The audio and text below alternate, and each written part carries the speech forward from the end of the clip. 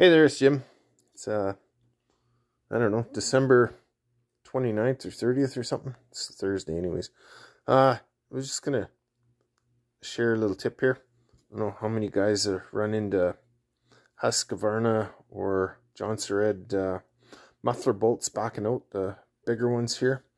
But there's a real easy fix for that. Just tap the tip of the tube so that the bolts, you have your bolts inside it, and then give her a wrap, and then that bolt won't be able to slide back out. It comes that far, and they won't get away on you. So just thought that might help somebody. Okay, have a good day.